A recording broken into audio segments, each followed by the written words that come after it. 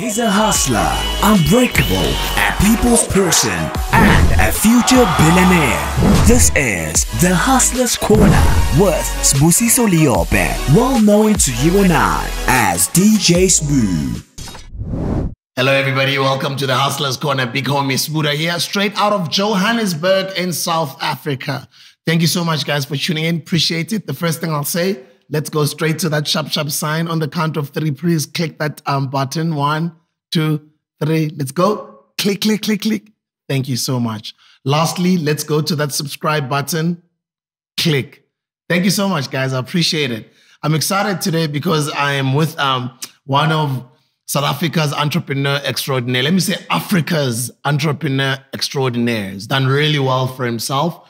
He is currently building a brand. I don't even want to say he's built it, but is in the process of doing so. Just like a lot of us African entrepreneurs are doing the same thing. We're all building our brands. We are on that journey. Ladies and gents, this gentleman that I have next to me is the founder of a brand called Bathu. Bathu is a proudly South African sneaker brand that many resonate with. Having lived most of his youth life in Alex with his uncle, his name is Theo. He had a constant desire to realize his vision of creating a truly authentic South African sneaker brand. He's a qualified accountant.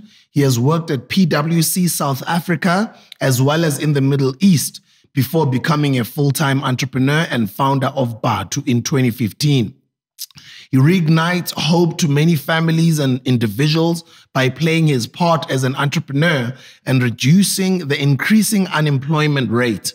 With the business trading for the past 5 years, he has a current staff base of about 68 employees with plans of employing 100 people by June 2020. I'm sure he's already achieved this. Yeah. And we have not updated the bio. He's achieved this a long time ago. I'm looking forward to hearing more from him. But anyway, he currently 80% of his employees are from Alex, where he comes from. And he is plowing back to his community where he grew up. His vision is to create a proudly South African sneaker brand, which all residing in Africa and abroad can resonate with. The brand Bathu has been growing in leaps and bounds since its launch in 2015. His achievements so far, apart from the business doing well, he's been named as the Young Entrepreneur of the Year 2019 by South African Business Premier Awards, Forbes Africa 30 Under 30 in 2019, Emerging Business Entrepreneur of the Year 2019 by Sanlam and Business Partners, Fastest Growing Business Brand in 2019. He was a finalist at the National Business Awards. The Young Executive of the Year in 2019. He was a finalist at the National Business Awards. SME Award in 2019. He was a finalist at the Vision 2030 Awards. 2019, 100 Most Influential Young South Africans. Premier's Service Excellence Award by the Gauteng Provincial Government in 2020. Then Glovu Jewelry Transformation Champion of the Year in 2020. Hennessy Businessman of the Year in 2020. Fast Growth Black-Owned SMME Finalist by the Top Empowerment 2020. And also Top Empowered Young Achiever of the Year by Top Empowerment 2020, to mention just the least of his accolades. There's more that are still coming. This man is still young. His brand Bathu has collaborated with iconic brands like Opal, Forbes Africa, amongst others, Sprite, and it is poised to make additional meaningful connections with other brands in the near future.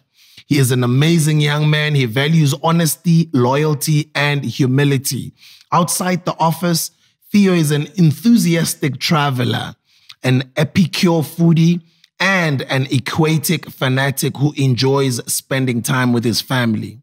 He's got a quote that says, "Be authentic to your core, be wise, and be woke." Learn more about Bathu by following it on social media, www.bathu.co.za. If you come from America, it would be www.bathu, that is BATHU.co.za. Ladies and gentlemen, Theo Baloyi. Thank you, sir. Thank you for the invite. Hola. Sharp Gunjan. I'm Nand.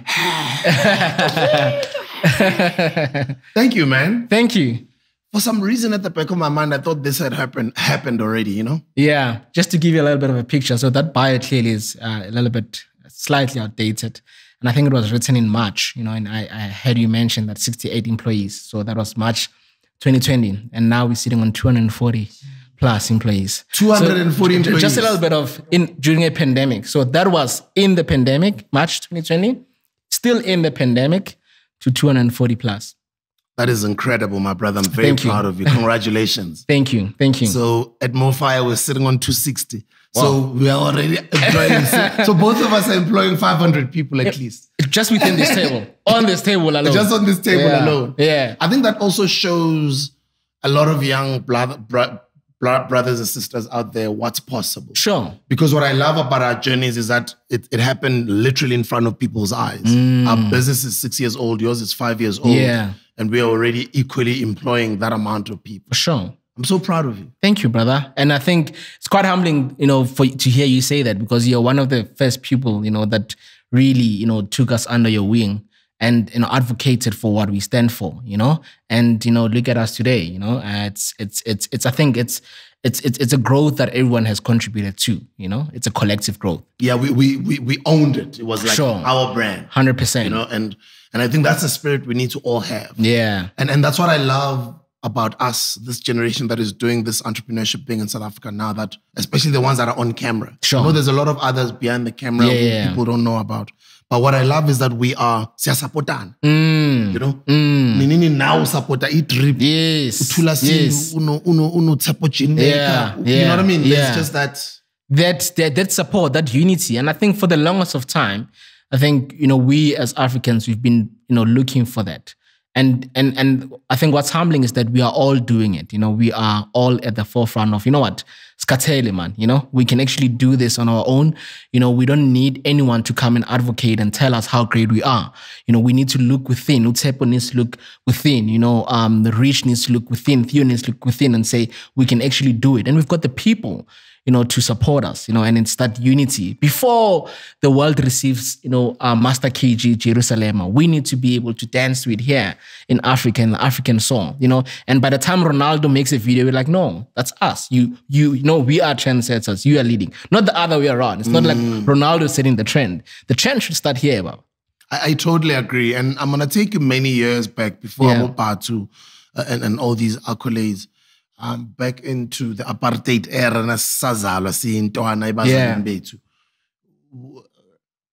Who is Theo Baloyi? Shoo. Yo. Theo Baloyi is... And take your time.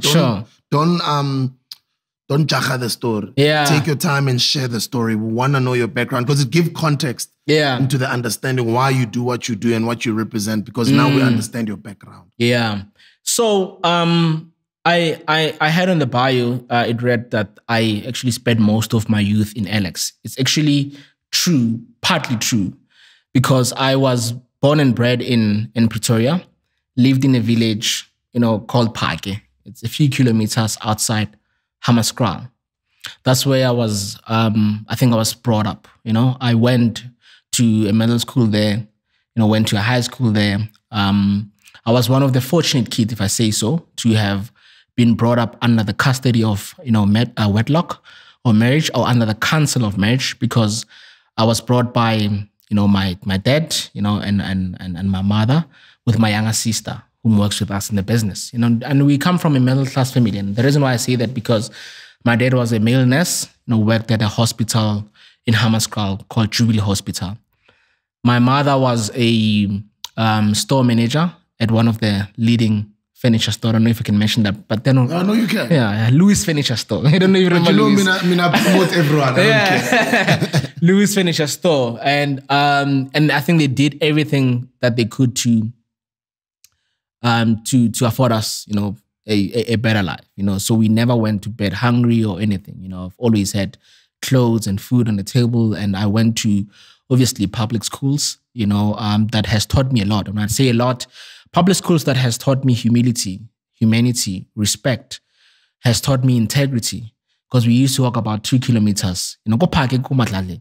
Like, you know? So we used to walk 2 kilometers, you know, and run all the time, you know? Because now ploma Alex, you know? So yeah, I walked 2 kilometers to school, and we learned a lot through that, you know, journey and that transition, you know, and a lot about who we are. And it has taught us to be, I think that's where the aspirations, you know, came from, because Nari Shabakhrutman, friends like this, sing your IFM, you know, and we aspire to do great and to believe in ourselves and know to understand that we are not defined by our circumstances. So, and one of the things that I think I am grateful for, you know, with my parents, what they did for us was that when I matriculated Koskela, you know, I was very good in accounting, but because of in my village Kopake, you know, the common professions or careers, namely like to be a nurse, you know, a policeman. If you've made it, you are a doctor, and it's only a few selected that make it to that. But I was very good in accounting. And the connotation around accounting was that it's difficult, it's too technical, you can't make it. To a point that even my accounting teacher at high school used to say that the accounting that they teach you Scaler in high school is completely different from accounting that you get taught go varsity, you know?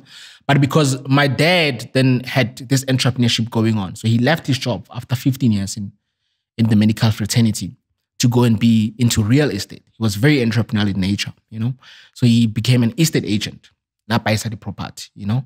Those type of things. So all the time he used to carry my report, like, you know, the lawyers, the conveyancers, you know, how well I'm doing. They will say, your son is good in accounting. You know, you can actually do very well in this profession. And back then, you know, we had limited or few black accountants. Like, this great opportunity for that. So that's where I grew up, you know, Kopake. And late 2008, I did very well when I matriculated. Very, very, very well. I got about 3 distinctions, Koskela. And my dad just believed in me. But because of the credit crunch at the time, 2008, with what was happening with, you know, inflation and what was happening in the economy, the first pandemic, the first economic pandemic, the pandemic that happened in 2008, you know. And that was the second. Well, that was the second, yeah. Because it was the first world back then, 1979, the depression, yeah. Then there was 2008. When that happened, property market was shattered, obviously, and my dad couldn't sell properties. But he believed in me so much, you know, because of my and my grades and the kind of man I was becoming. You know, he sold his car for me to go to varsity. And I was actually having a conversation with my cousin that when I think about it now, that guy did not, he's late now, you know. He did not leave me, he did not give me room to fail. Because Papa is so meaning I can't play. I can't afford to go on the streets and play with the opportunity. So he literally set me up to be great against all odds because I could not afford not to do well. So yeah, that's where I grew up. That's quite interesting. And big family, small family? No, Ritu. I only have a young sister. But the beauty about it, I grew up with my cousins, you know, with my aunts. Yeah. So we're all one big happy family, you know what I mean? But yeah, Ritu, and I've got many other cousins that I grew up with. Yeah, but Botaki, you know, they're not even your cousins. Yeah, you know? Yeah, for sure. And the move to Joburg? That was life-changing. Because I literally walked out of Kodladlingi with the bag coming to Josie. It's a new deposit because my dad just sold the car. So the proceeds from the sale. And you need to pay registration, pay deposit, and come with a payment plan. So it's either going to pay quarterly, monthly, depending on how, you know, what you can afford. If we choose boy, cash the whole year, you know? Which was never the case with me. So knowing that, okay, Shab, I've got this money for deposit, and my dad was hoping that maybe we'll sell 2-3 houses in a year and settle the school fees. And that never happened. So when I came, much was because, you know, obviously, you know, the only could afford the deposit. I had to live with my uncle. Josie, diploma uncle, you know, whom also works with us in the business today. And that's where I think the Alex story began. So that's why people always say, no, Theo, from Alex, because Alex, during, you know, my becoming, you know, when the entrepreneurial bug beat me there, you know, when I was studying the diploma Alex, you know, so a lot of people know the Theo from Alex. But before Theo from Alex, there's a Theo from Kopake, You know? I like that. You know, one of my interviews I did with Dr. Sizwe Mpofu Walsh, he was touching on his white mother and his black father being obviously Advocate Dalu Mpofu. And he always says people focus on this, the story from the father's side and his later years. Yes. But, you know, everybody neglects or people don't even know about his other side of like the upbringing and just his mother being there. Yeah. You know, the side of his mother. So a lot of the times people will only be exposed to, you know, a certain part of your story. So that's why these types of interviews are important. 100%. Because the community where you come from, people who know you from there, yes, they are now on some, Hey, I've had that debate before. Almost killed for it. But this guy, because it's very important, guys, in our communities for us to, because we never forget where we come from. We know we're Africans. It's very important for you to never forget where you come. No matter how much you can get blessed, always recognize, acknowledge, and give back to where you come from. That's what we all do. Yeah. So I appreciate you for that, for touching on that pocket story, because I also didn't know. Sure, for sure. So, Josie, obviously, you know, the house in Alex, it's a family house, you know, sort of our own generational story and passing on, you know, property. So it's a house that belonged to my grandparents from my mother's side. Now, hope my uncle. So, Josie, obviously, my grandparents are not here. We won. So, the squash alena, you know, Josie, because I go to school. And because I've been visiting for the longest of time, obviously, in my bringing, like, Josie in school holidays, Alex. I had Andrew, you know, who's my best friend for over 20 plus years. So, now I'm bringing, you know. And big up for holding him down. Yeah, He's also a part of Bathu. Yeah. One of the part. When I knew about Bathu from the beginning, it was from the both of you. And you guys are still together. I'm proud of you. Even now, yeah. So, and I know Andrew as far back as like childhood, you know. So I finally Josie. So he's studying law. I'm studying accounting. And, you know, in varsity, when I got here, because of where I come from, I remember my first day of accounting class. You know, I get to varsity, sit down, it's packed, over 100 learners in the class. And my lecturer comes in. I still remember that day. And he goes in and say, "Hi, everyone. My name is Timo Ndero. I'm going to be a lecturer for Accounting 101. You know, writes on the board there and says, first question in class, what are the top 4 accounting firms in the world?" And almost out of a class of 100, maybe 90 plus, had their hands up. And I'm like, accounting firms? Remember, the firm that I know, it's a factory. So, and where I come from... you know? And coming from Amaskral, there's a Nestle factory there. Yeah, that's the film that I know. Yeah, so people raise their hand, they mention PWC, Ernst & Young, Deloitte, KPMG, you know? And I'm like, young, HIV. What did they do with the firms? Did they manufacture textbooks? The textbooks that we studied, that's what they do? You know, then I realized that, you know what? I remember what my teacher told me, that, you know what? The accounting we teach in high school and in varsity is completely different. So now, because I know that my dad sold his car for me to be here, and I don't even understand the simplest question in accounting class, that shows that I'm already at a disadvantage and I need to maximize this opportunity. The best thing that I've ever done, Rotman, was immediately after that class, I'll never forget that day, I went to the library, went onto the computer, Google, and I said, I Googled the top 4 accounting firms and double-clicked, okay, Deloitte, tax, audit, consulting, assurance, this is what it means. Oh, this is what a firm is. Then I grabbed it from then, the power of empowering yourself. How much it can enable you. And tell you what, you know, that first year, I became the top accounting student of the year in class. Wow. And that was in? In 2009. I started at Damelin, then obviously did my postgrad at UNISA. Bramley. There was one in Bramley. Bramley. I know the one in Bramley. Yeah. Next to that was my first campus that I went to when I started. And then? Yeah. And then obviously went on to do my postgrad with UNISA and go into PWC. So, and that year, from that student who was, you know, didn't even know what an accounting firm is, to being in a class of 100, to being number 1. You know, because the power of just enabling myself and empowering myself. Because I was that kind of learner when we had, you know, in a week, you've got maybe 3, you attending class 3 times. Yeah. the rest of the 2 days you're off, you know. So I was at library on my off days. I was at library, you know, on Saturdays. And that enabled me to be able to compete with my, you know, fellow students or my peers in class and become the person that I am. And leading to the next year, I secured 100% bursary. And still in that bursary, the Tomorrow Trust, I became the top accounting student of the year.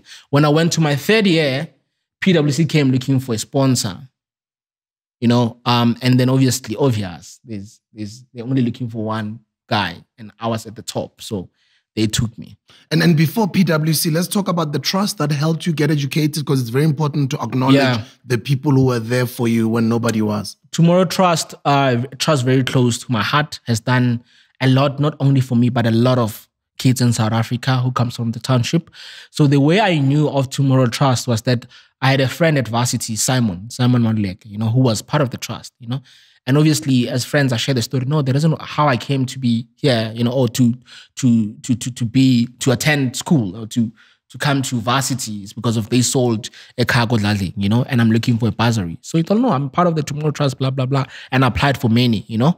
And then, that's how I got into the Tomorrow Trust. And it has helped a lot of people that are now today young business leaders, that are corporate executives, you know, that are doing amazing things and that have created great impact in communities. It's not only Theo Baloyi, but there's many others. I think over the last, I stand to be corrected, I'm talking about over the last maybe 10 years, over 1,000 kids that are now leaders in respective industries. And were started by a great woman who now lives in, you know, New York, very close to us. Our mother, Kim Feinberg, you know, from Cape Town, did amazing, you know, in terms of impacting change in South Africa. You know, great, you know, I think a change pioneer. And today we are because of, a lot of us, because of the Tomorrow Trust. Oh, that's incredible, man. And then what happened with the PWC journey? PWC journey, an interesting one, because, you know, so before the PWC journey, I think, we'll get back to this. So PWC, I was at the Tomorrow Trust. So normally what happens with, I'm sure you know it from SLEF, normally what happens is, you know, with foundations, you know, or bursary funds, corporates will come looking to sponsor students. So PWC was just after the economic crunch. They were just getting out of the economic crunch. And I think they just made a little bit of profit, and they thought of just going back and giving back and just sponsoring a student, because they were not doing that well, you know, but they found it in them to say they will take some of the proceeds and sponsor students. So they went to Tomorrow Trust. They were like, hey, Kim, we're looking for just one top student, you know, in accounting that we can sponsor. In return, when they graduate, that student is going to come and work for us. That's how I got in. Because of Tomorrow Trust, I was the top accounting student of the year. I believe I had great values. I embodied what they stand for. And me being there means that if I do well at PWC, I can open more doors for other kids at Tomorrow Trust, because they're going to go like, oh, this kid from Tomorrow Trust is actually very good, you know? So let's go look for more. So that's how I got into that, did vacation work with them. They paid for my studies. After my postgrad, then I went on to a 1-year fixed term, you know, contract just to work back what they've paid. Did so well in that. So I was not even guaranteed a job afterwards. So I did well in terms of, you know, interpersonal skills, soft skills and technical skills and delivering and just building that relation and just showing dedication and effort, that I built great relations with the partners and the managers, that they like, when my contract ended, they were like, no way we're letting Theo go. We're actually going to employ him full time. And that's how I got to be employed full time, you know, at PWC. And it did not only end there, because with my delivery at work, like I said, you know. And it was the PWC Braamfontein? No, it was PWC Sunning Hill at the time. Oh, Sunning Hill. They're now at the Waterfall. Yeah, I was very unfortunate not to be part of the Waterfall clan. You know, They have a fancy office now, but we had the office before was in Sunning Hill. It was very nice as well, but obviously now it's much more nicer. But yeah, that is incredible. And I mean, working at PWC you were a CA, right? Yeah. So the CA story, I think we need to clear it. So, and oftentimes I was invited by Saka to come talk as well, and we had to clear that. So I did management accounting route, which is CIMA. So it's a different professional body. I did the CIMA route, not the SACA route. CIMA, it's more on advisory and consulting, and SACA is more of audit than becoming a CA. So I did the other body. Oh, okay. Yeah. Okay, that is very interesting. Yeah. And I'm sure that's where you had a stint at learning about finances, learning about auditing. Yeah. And it sort of gave you a bit of or let me say, the skills that you use today as an entrepreneur. 100%. And with that being said, the beauty about my journey and that exposure and experience is that entrepreneurship, I used to sell perfumes, kokas, door to door, myself and Andrew. That's where we learned, I think the dynamics of entrepreneurship. And that's where, the entrepreneurial bug beat me.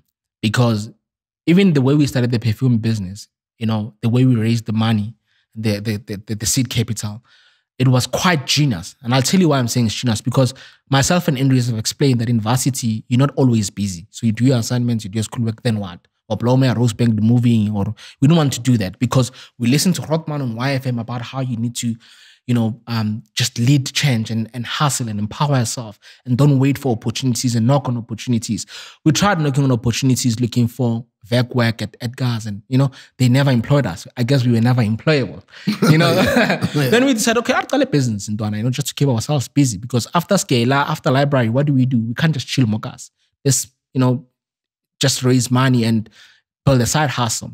And the way we started it, we wanted to sell fragrances. And the reason why we wanted to do that, in Alex Kokas was but what wrong, like looking good, but not every, and they hang around, we go to parties, they go to different events, Kokas, but not everyone could afford expensive branded colognes, So how do we then bridge that? And the beauty about cologne is that you can't carry a bottle with, you just need to smell good. So if we get an oil-based perfume that is great quality and people can wear it, and they can put it on and go out, and it satisfies that need, then we can make money out of it. So we went on to look for an oil-based perfume supplier in Runbeck, and we got that, but we didn't have the money to start to pay for the order. So we then knew a guy who lived in Alex, 2nd Avenue, Mapalfo.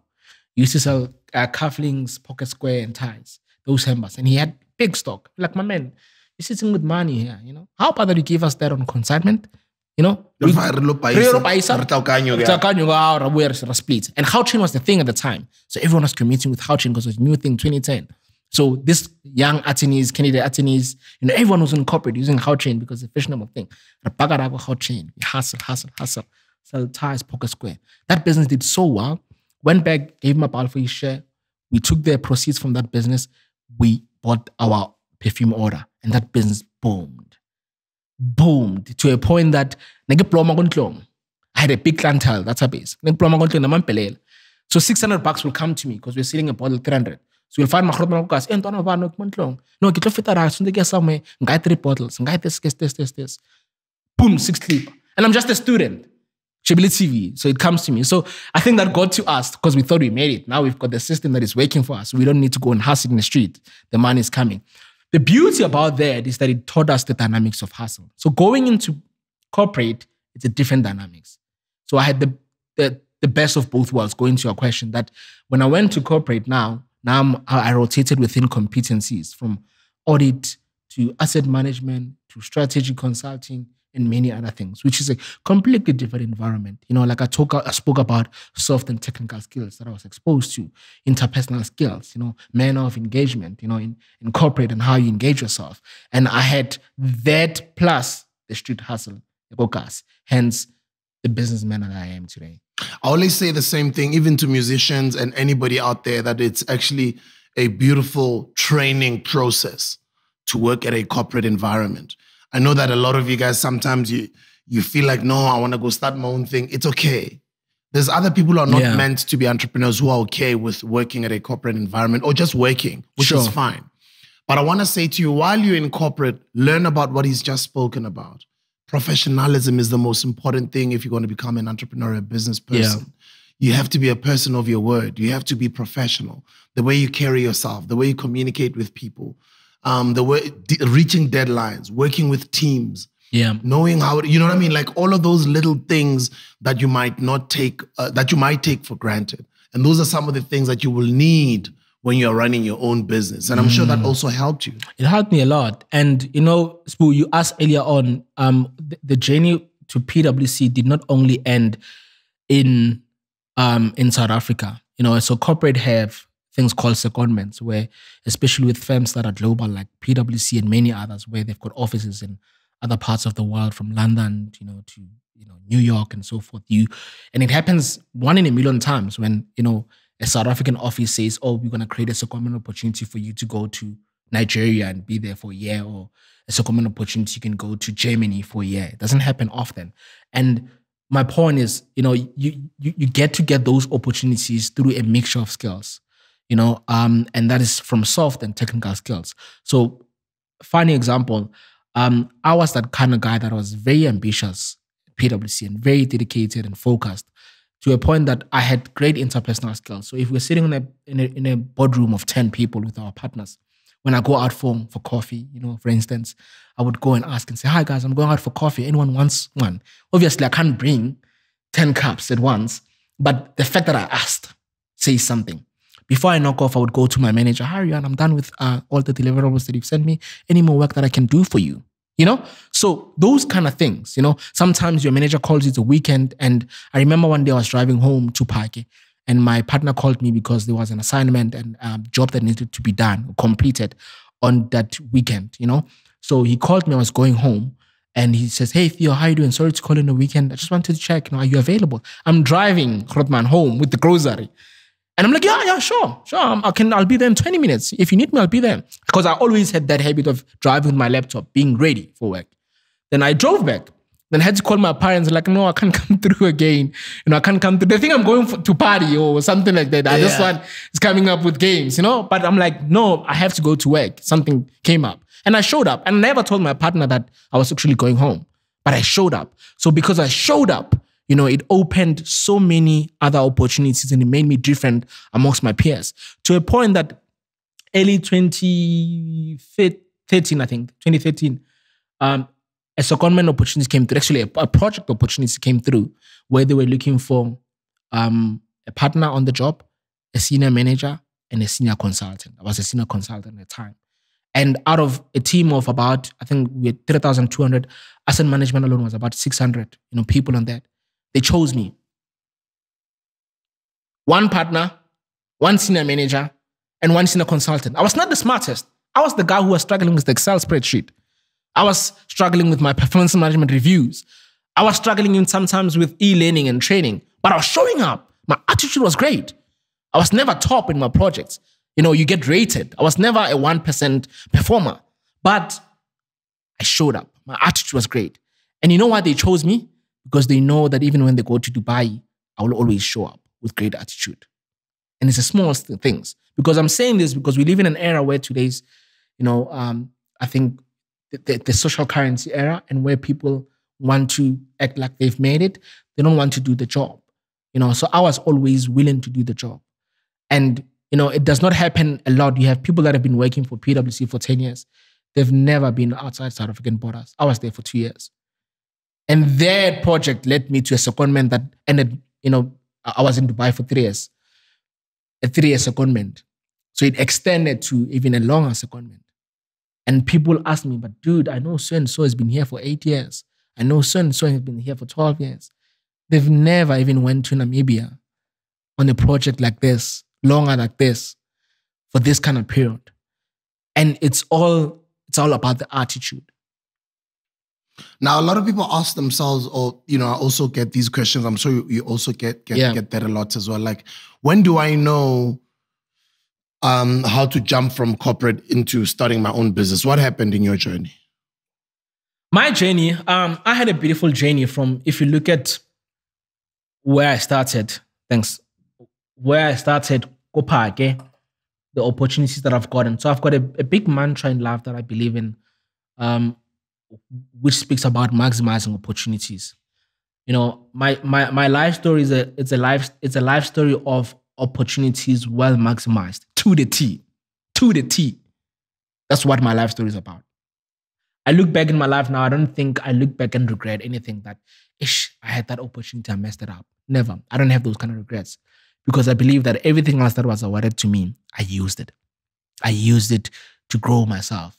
And going to your question, with that being said, from maximizing the opportunity to be in varsity, having 100% bursary, maximizing it, being the top accounting student of the year, PWC coming on board and, funding me, giving me a 1-year contract, employing me full-time, going for a project in Dubai, 3 months and end up being there on a secondment. I maximized it so well. But my reality, Grootman, was that I was the only one. I was the only one in my family. I was the only one in my community. When the time I drive back my nice car, I'm buying a GTI, I'm way to buy, got to glen na manj, got it clean, mooi, fresh. But when I drive into Alex, my reality is different. I can't share, I can't connect. And I can't come back and blame my people. I can't come back and say, you guys are lazy, look at me, the car wash. I can't. And sharp fede, I'm trying to hand out when I go back Monday, they go back to the realities. It's not sustainable. And I get to the launch, Emirates launch, and I'm with my corporate counterparts. Like, hey, how was the weekend? No, we went in Cape Town. My other uncle owns the wine farm, so we're chilling there. The family came through. Oh, I flew to Australia. My other cousin was getting married. Oh, anyway, guys, we need to, go to the boarding gate. We're about to check it. We're about to leave now, And I'm like, but how was your weekend, Theo?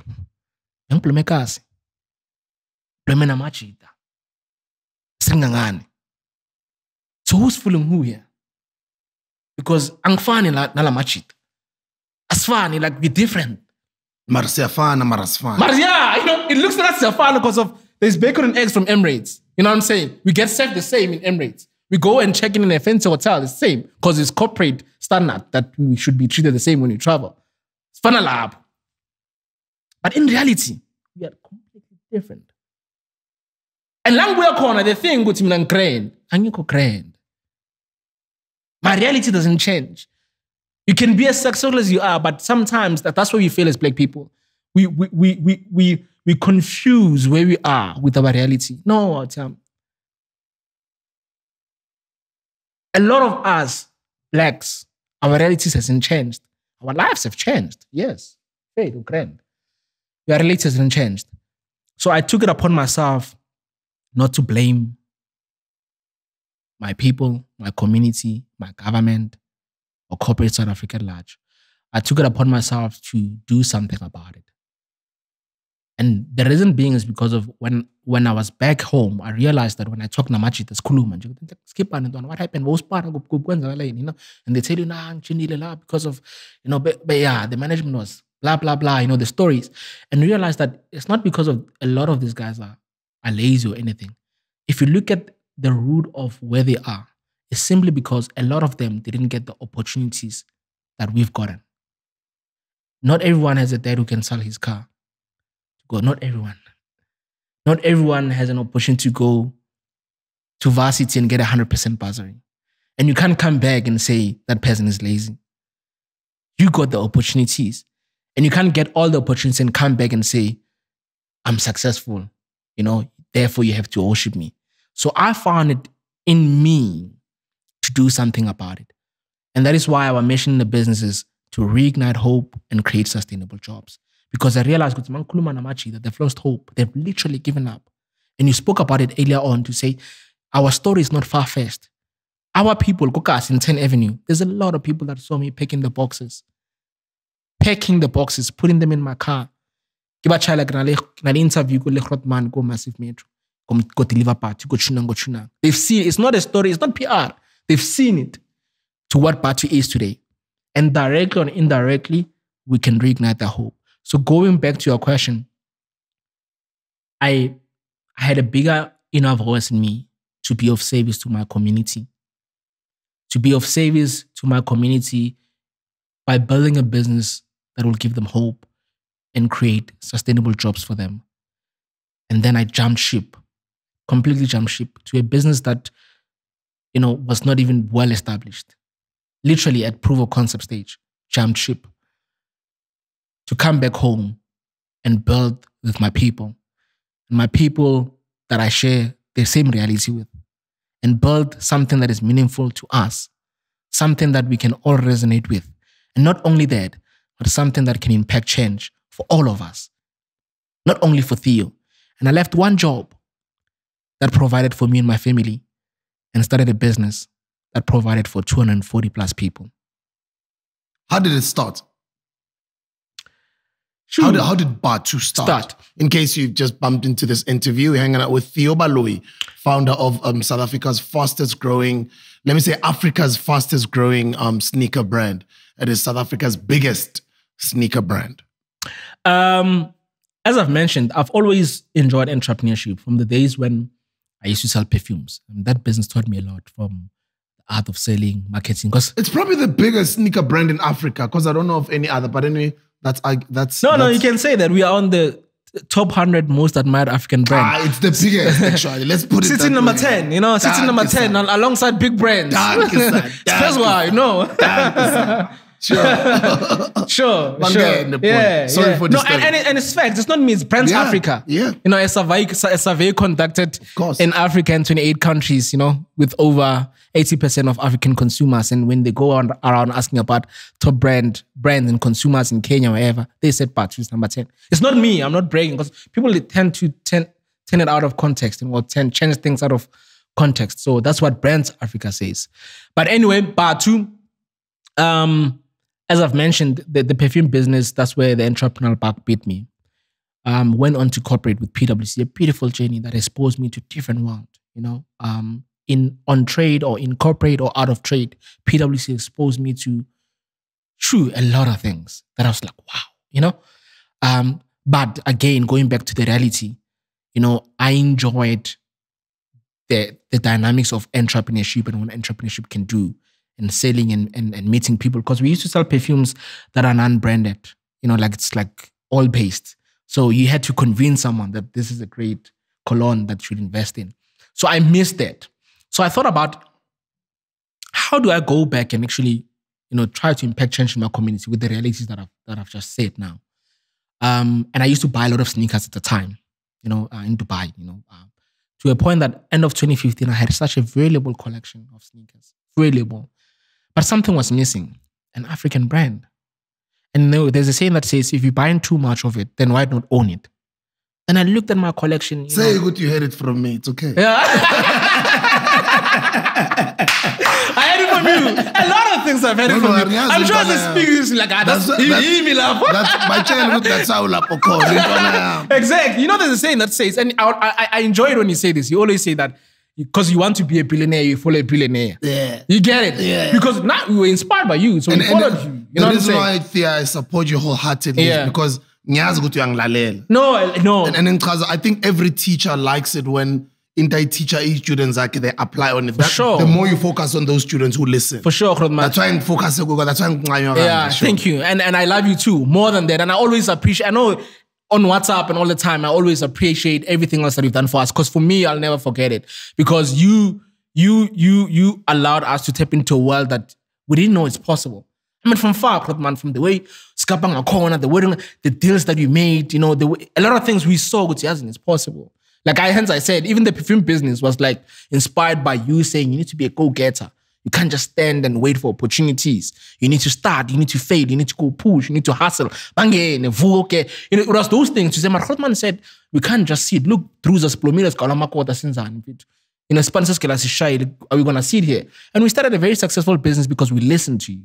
And, and many other things. So, Marotman, all of those things that I'm buying so many sneakers, then, actually, why not just own it? And look at my valuable collection of sneakers. Then if I can actually start this sneaker brand, and I did about research and development and proof of concept for about 18 months. And one of the most interesting findings from that research that shocked me was that we've got about 7 continents in the world.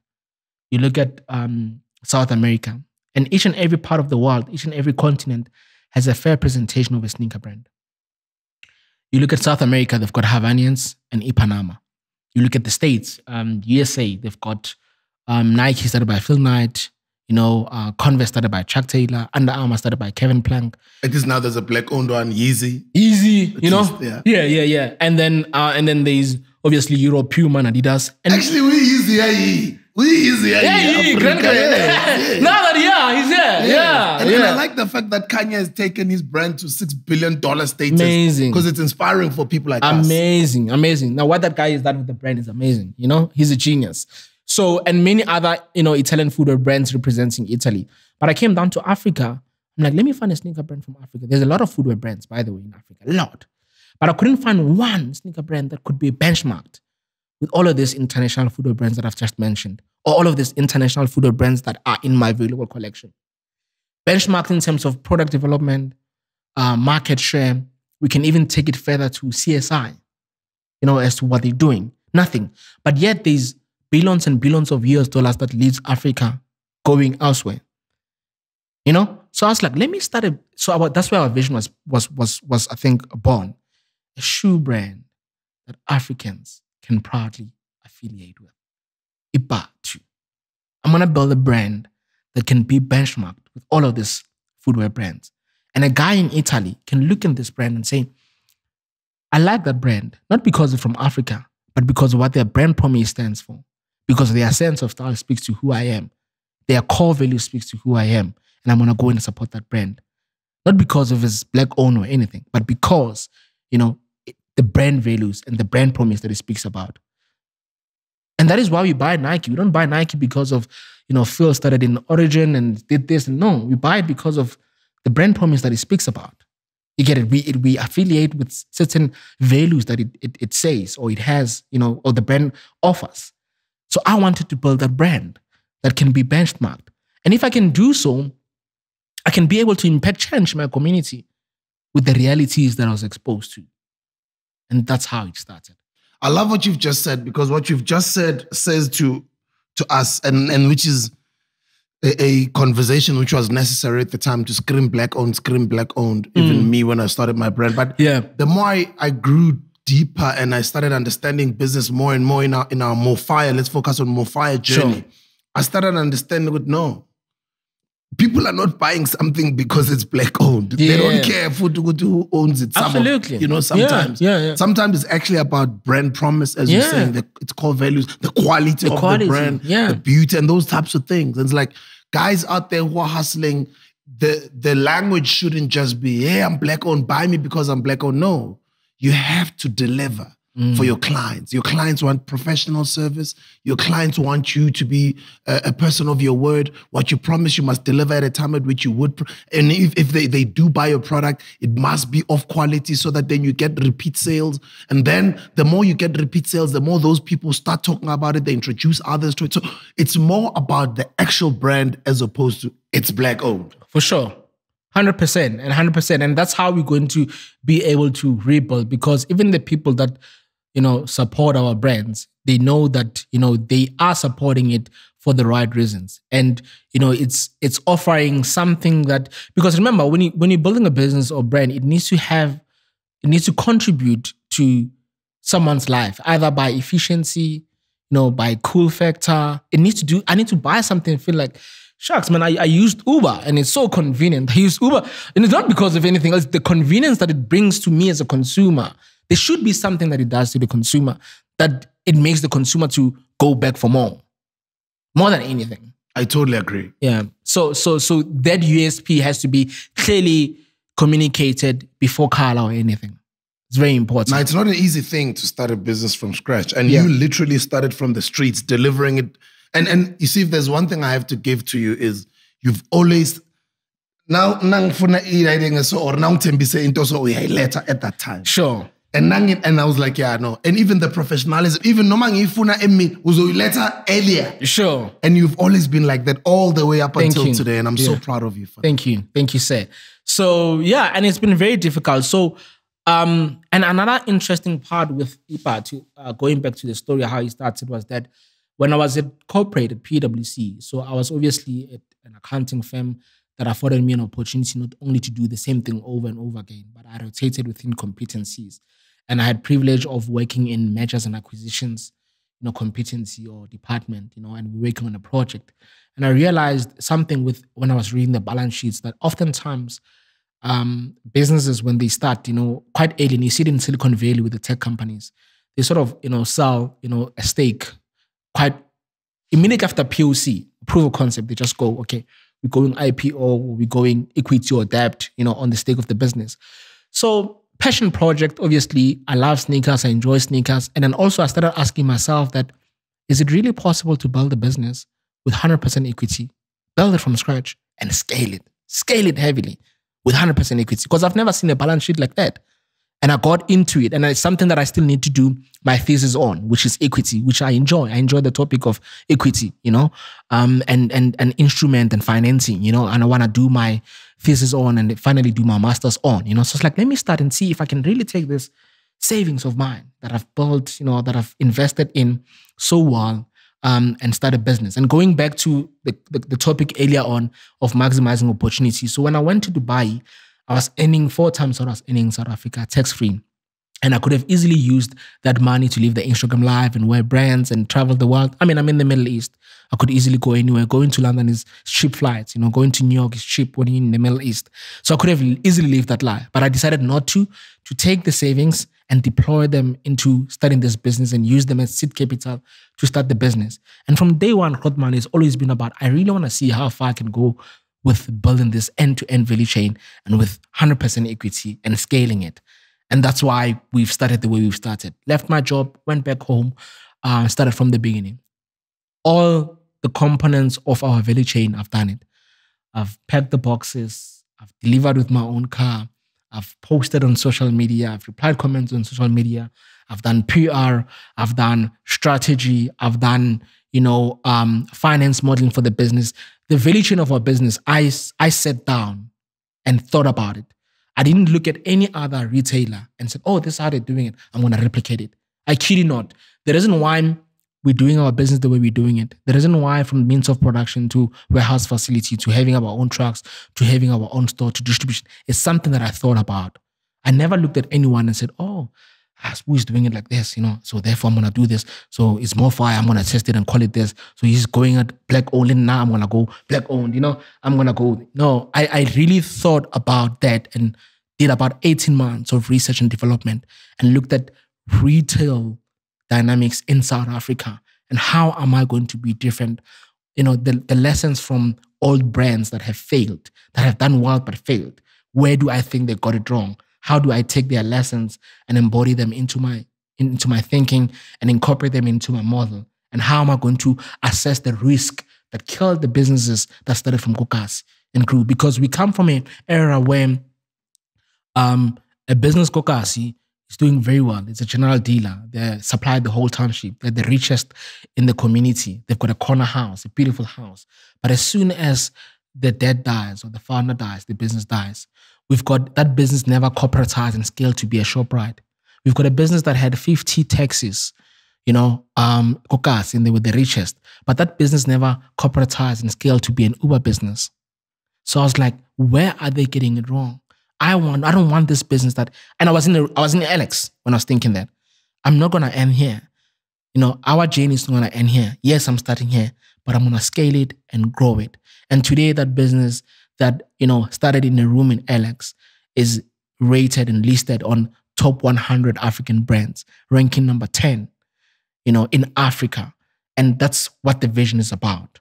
And that's how I started, and build the business and grow it.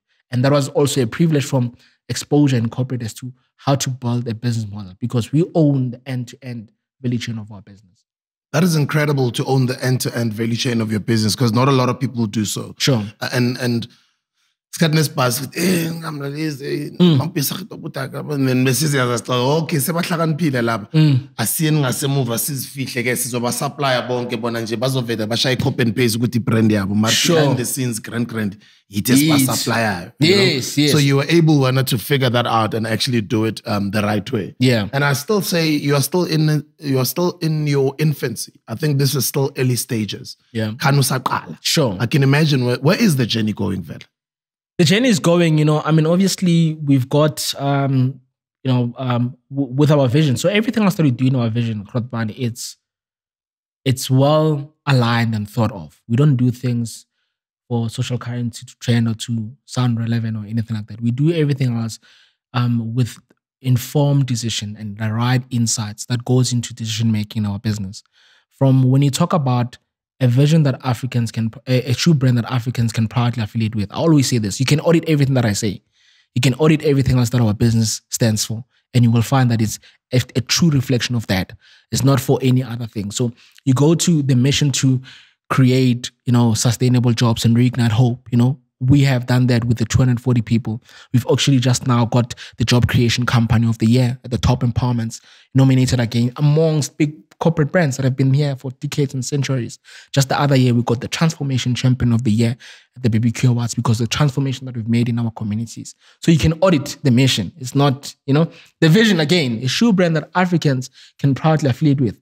Brands Africa comes and says, this guy is on the top 10, top 100 most admired African brands. And that's in number 10. So the vision that goes into that. So where we are going, we obviously have footprint in South Africa and we want to start penetrating the SADC region. We've got great appetite in SADC, huge appetite. Actually, we're looking at the stats the other day with online orders. A lot of people from Botswana supporting the brand buying. Swaziland is massive. I think we're doing over like 60 orders in a week to Swaziland. And we've got great appetite in Kenya as well, East and West Africa. So in the next 10 years, that's where we want to go. We already have an online presence and the brand has great appetite there. So we want to now start scaling towards that. And there's a strategy in place as to how we're going to do it. And when I talk strategy, it's informed from the mechanics of the value chain. So the Bathu South Africa won't trade the same as Bathu Kenya. It will have the same ethos and same values and same brand promise, but the way we're going to execute it will be completely different from how the guys at Bathu Kenya do run business there, So we already put that strategy together as to how are we going to operate and trade in different regions. That is incredible, man. And I love to hear that future because that's what we're doing all of this for the future and for indona zethu, for legacy. Yeah. And I love the fact that this conversation is now louder than it's ever been. Sure. And I think this is the best time than ever before. Yeah. To do anything if you want to do it. Yeah. The internet is on your side. The 4IR that we've been speaking about all these years that the government has been preaching about is here. And the 4IR is not regulated by anybody. Yeah. Obviously, the tech companies can censor you here and there. That is if now Kulumis and this controversial is stored. Or you can do or say without having to be too harsh or get yourself into those predicaments or entanglements of getting censored. Yeah. But I think you can use the internet to your advantage, just like what you guys are doing right now. For sure. And how we've literally both built brands using the internet. Yeah. It's worked for us. Yeah. Yeah. We are true examples of what you can look at and say, let me do it in my own way because Bathu is doing it, because Richmnis is doing it, because Tepo the Gin Maker or Drip is doing it, or because whoever is doing it. But right now, you are positioned in the best times the world has ever been in, and that is 4IR. And what Absolutely. I'd like for you to have is just that talk to the audience about some of the things that they can do now. Yeah. To get themselves out there, to build themselves, because a lot of guys out there, they're coming from COVID-19 lockdowns. A lot of them are demotivated. People, some of them, they've been trying, maybe they were sort of doing well, but their businesses got shut down by COVID-19. Some of the guys maybe want to get into entrepreneurship, but corporate. But what are some of those things that you would like to share with the guys out there so that they can, get themselves up and go for it? Yeah, there's quite a bit that I can share in that regard. But I think, for me, I want to say this, that we as Africans, Africa has been at the receiving end for the longest of time. The receiving end of the latest app, the latest trend, the latest technology, the latest ecosystem, and many other things. We are always at the receiving end. Sometimes we are even at the receiving end of our own talent. We are at the receiving end of Master KG's Jerusalem. Simklema after. Trevor Simklema after. We are at the receiving end. You get it? When they pop over, it's so sad. It's so, only now you want to replay. No. It's ours, But look, Kalela, like the song was played, on Massive Metro Fest before it was like pumped in Germany. You get it? We are at the receiving end of, and I think it's just in our nature. So I want to start there to say, let's change how we think. And the best way to do that, Africa is known to be a continent that is filled with so much heritage. That is why there's a hashtag going on social media now that says, Africa, your time is now, something like that. Because there's so much heritage and so much that the rest of the world is looking, in Africa. from content creation to music to businesses to minerals to many other things. So we as Africans, we are duty bound to embody and take our heritage and incorporate them into ecosystem, into value chains, into product and services that the rest of the world can receive, into content that the rest of the world can receive. That's where we start. And how do we do that? We start by building. We start local, but we build for global in everything else that we do. The days of building a business because I want to supply a tap or who's in Soweto, in Foslo, in Guguletu, or the guy next door are gone. Everything else that we do, we need to be intentional about who we're building it for. And the market that we should build for is global. Yes, let's start local. Let's, push the local flag. But we need to have that end picture in mind that is, global. Building for global scale so that anyone can use our product and services, can embrace them so that we can actually grow and build for the world. That's where we need to start. And with that being said, oftentimes people think, being a genius or being great, you need to do the crazy stuff and the genius stuff. But sometimes the simplest things that you need to do. Sometimes it's not a matter of, building your own more fire, but what value can you add to more fire? If they're saying they're not recruiting, maybe you need to counter propose and say, no, yeah, sharp, you cannot hire me, but this is what I can do for you guys in your processes. Do you know what I mean? And I say this a lot with people who ask me about factories and minimum order quantity and things that they can't meet the demand for, to say, but I can't meet this and because I can't afford this. But what have you asked the supplier? What is it that you can do? Not that it can add value, not in monetary terms, but that can probably even help, optimize their processes in return for them to cut down their requirements. You get it? So I can't buy 500 more fire cans now because I don't have the money, but I can come and work so that you can give me the 100 and I can go sell so that I can come back. You know what I mean? That value add. And that's why we need to think, because everyone is just thinking about, I just want to build my own. And these guys are closing doors for me. You know what I mean? I'm like, dude, it's not about that. Yes, you've got a camera and people are not allowing you to come and do the production, but what is it that you can add, on their value chain and probably even in their basket of expenses and say, no, but you don't have to pay that to get that. I can do it for you at value. And then in return, this is what you can do for me. And that's how sometimes you start. Very interesting, and I'm excited that you're touching on that because these guys really matter to us. We want you guys to succeed and we want you guys to even be better than us. Yeah. Because that's why we're sharing as we go on our journey. We also, what we are doing, there is no blueprint. There's no blueprint. We're also figuring it out. But as we go, we're obviously creating a blueprint for everybody else to follow. As you make money, you have to invest it somewhere. What are some of your thoughts as far as investments are concerned? Sure. I've actually, been exposed to earlier on you asked me about Bitcoin, and I can't say much about it, but I've been exposed to a world that has been so fascinating for me, and a world of portfolios. And it's an amazing world, like to say, how other people are just invested their money and they've sort of had businesses that are running independently without them, and they've literally taken the a bulk of their wealth, and that wealth is still working for them in portfolios. And all they do, they wake up with coffee and just check portfolios, and they get into meetings with asset managers or portfolio managers and move cash. Oh, this one is not doing well because of this is what's happening in Kenya, so we're going to move it and put it here. And the returns are insane. Returns that, some people have to work their lifetime for. They make it in a day or in a week because of portfolios. So for me, that's an interesting space that I've just been exposed to and that I'm enjoying at the moment while, obviously building Bathu. And I'm a firm believer in, profiling before diversification. So I rather profile and build a steady business and grow it without just being, doing many other things. But obviously it comes into investment. That's something that I've just learned, and I'm playing in that space, and it's a beautiful space to play in. It's beautiful, guys, to have that conversation about money and what he's talking about, investment. You got to invest your money somewhere, because if you just make the money and keep it, remember, money is losing value every year. But if you look at the future, it's just like when public phones were a thing of the past, smartphones were coming in, cellular phones.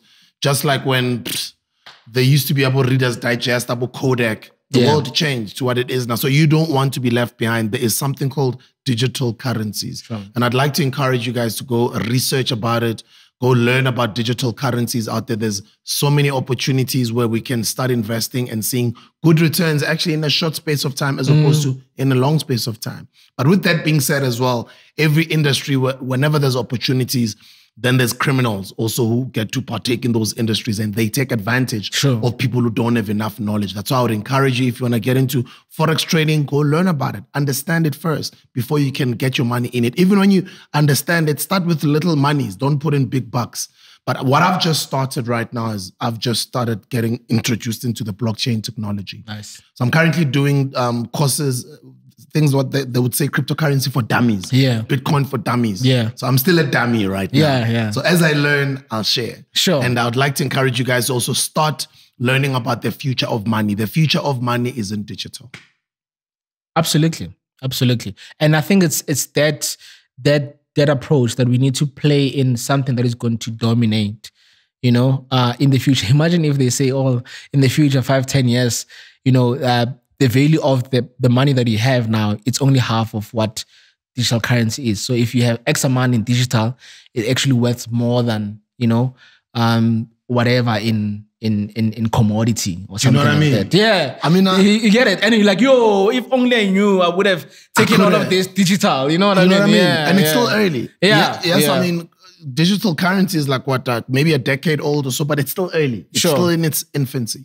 So it's great opportunities for people to learn first and then start investing, because investment is the way. But you remember when we were growing up, we're brainwashed into believing savings are good. Savings are good. Yes. But I'm teaching my child investments more than saving. Because when you're saving there, you're relying on the returns that you're getting from the bank. And the life that we're living now, 2022, those returns are not that attractive for a lot of us. Not at all. It's like you look at it and you're like, really? Like, you just laugh and you're like, no way. You know what I mean? Yeah. Because a lot of the money is not worth the paper that is printed on. No. I mean, if you look at governments like the American government, for instance, I mean, those are other conversations that we'll have another day. But the minerals that we have and the wealth of minerals that we have on the continent here, and you look at countries like America or the American governments, like they don't have enough gold to back up the amount of paper, the amount of money that they're printing on paper every year. Yeah. And on top of that, the trillions and trillions of dollars that they're in debt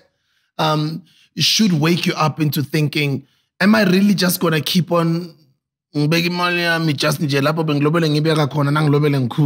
maybe it's time for me to learn about other ways of growing my money. And that's the homework that I'm giving you. 100%. I'm proud of you, bro. Thank you, brother. Thank you. I'm glad this has happened. Means a lot coming from you, Your boy, Sure. So proud of you, man. And I can't wait to see you. I can't wait to be in New York or to be in Germany, and I'm a billboards. But in those days are coming. Are coming, definitely. Like you said, we're still in infancy, phase. So there's a lot of, I think, maturity, brand maturity that's going to happen, and brand exposure, and that is, and brand takeover even, that is just going to happen. And, looking forward to that. And one of the last things that you said before I let you go, you spoke about focusing on building Bathu. Although you are learning and educating yourself, but you just want to focus on building this thing, which is the same journey I'm on. Just focus on building this thing. But while you're looking at whatever you think you can sort of, but the focus, you can't lose this focus, because this is the main baby. They always say, the main thing must be the main thing. The main thing must be the main thing, and I think there's a lot of people that we look up to that have done that very well. Because, I think people... also, one thing that I've realized that sometimes we fail at maximizing our resources and deploying them in the right avenues. One day when our business are big enough, we will be able to have the luxury of them running, and just because the resources that we are exposed to, we can literally quickly and build again. You know what I mean? Like Dr. Patrice, I'm got an ambition. I want to be a CAF president. That's an ambition that I have in 2019. I'm going to make it happen. Yeah, I'm going to pull it. It's not going to take me long. You get what I'm saying? And with due respect, there's a lot of people that have been in the soccer fraternity, but if you ask them about that vision to be a CAF president, it takes a lot. But because of what I've built and my profile and my credentials and what I'm capable of, it's going to be a vision to me, and I'm going to achieve it in a year. So what I'm trying to say is that sometimes when you focus on building one thing and it gives you resources, you get to a point whereby you look at the resource and go like, okay, I'm going to take 1 billion, 500 million and blah, blah, and take this resource and buy the best CA, buy the best marketer, buy, the best IT specialist and put this thing together. And in 2 years, I'm going to run it. I totally agree. You get it? I totally agree. Whereas if you don't have the resources, now you still have you need to put the same effort in building that one thing again. That's just my view. I totally agree. I was having the same conversation with Black Coffee. Sure. Black Coffee's main thing is music. DJing. But look at, But Black Coffee is a partner at Yoko. Actually, I went far fast with Patrice. I should have used Rodman Black Coffee. Yeah. It's music. You know what I mean? Yeah. Like it's same as Jay-Z. Sure. It's music. Music, yeah. The main thing is the main thing. You know what I mean? Yeah. So that's very important. And maybe lastly, let's touch on before we let you go, let's touch a little bit on the balancing of the private life outside of being the businessman. Yeah. I know you're a businessman even when you're anywhere, wherever you are. Yeah. Your brand follows you because you live it. Sure. But I mean, how do you live your life? I mean, family, see, yeah. So I spend a lot of time with my family. My family, my cousins. I've got a very small circle. I only have one best friend. One best friend that has ever come to my house to chill. There's no one who can tell you that they've been to my house. I was chilling with you.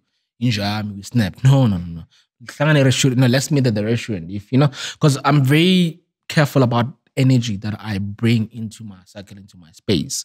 And because growing up, I've always been this. I've always been a loner, looking deep into who I am. I think I'm about personal development and self-awareness. And when I don't have a lot, I'm not surrounded by a lot of energy. I get to focus on that and self-awareness and my core and develop from that. So I spend a lot of time with people that know me from many, many years ago, which are my cousins and my best friend. And yeah, that's about it. And generally I enjoy